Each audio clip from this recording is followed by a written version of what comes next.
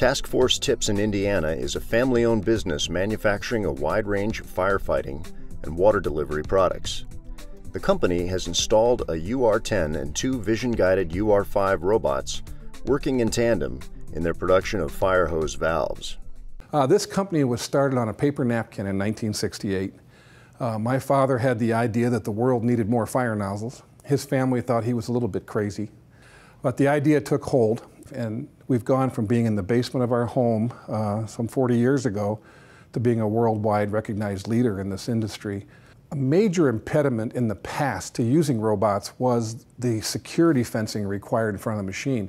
The beautiful thing about the UR robots is that they are so user-friendly. You don't need all that guarding. You don't need all that stuff in the way.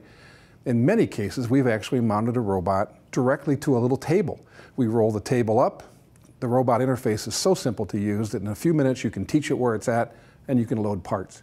So it's a fundamental paradigm shift in how robots are viewed.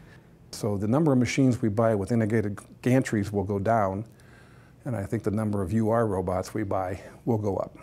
With the price you can buy the universal robot for, it's stuff that you're willing to invest knowing how quickly you can get the ROI back on it. And normally what would have taken 7 operators to be out there running that cell has taken us down to 3 operators to run that entire cell. To give an idea of ROI investment, you're looking at a savings of about 34 days it takes to get the robot paid for, to justify the means of buying that robot. The first 2 universal robots that I worked on actually were a pair. The first, right out of the gate, had no training.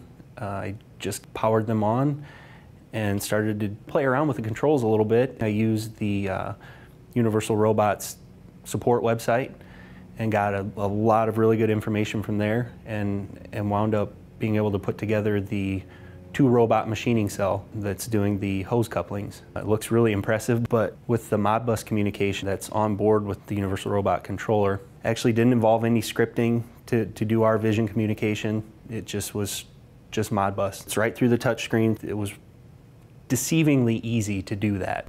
A vision camera above the inbound conveyor takes a picture of each blank and sends coordinates through MODBUS to the UR robot that picks up the raw blank and inserts it into the first milling machine. The UR5 then takes out the half machine part already in the milling machine and hands it over to the other UR5. The second robot inserts that part into the second machine, takes out the complete machine part, and places it on an outbound conveyor.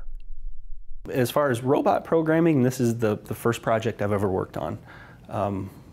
I've not been to automation school. I'm actually a journeyman machinist. And just, if you understand just basic logic, you can do an unbelievable amount with the universal robots. The universal robots have really allowed our personnel on the floor to spend a lot of time being more quality conscious when catching problems sooner, because they're not worried about keeping a machine running. Part quality has really gone to a whole nother level with the UR robot in place.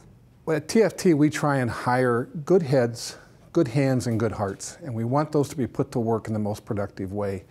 And for someone to stand deburring a part hours on end is not the best use of their brain or their hands. When you set people loose that they have a way to reduce the amount of mundane labor in their daily job, they find those ways. There's been multiple days I've come in, I've seen the robot somewhere else in the shop loading something or doing something. That was a surprise to me.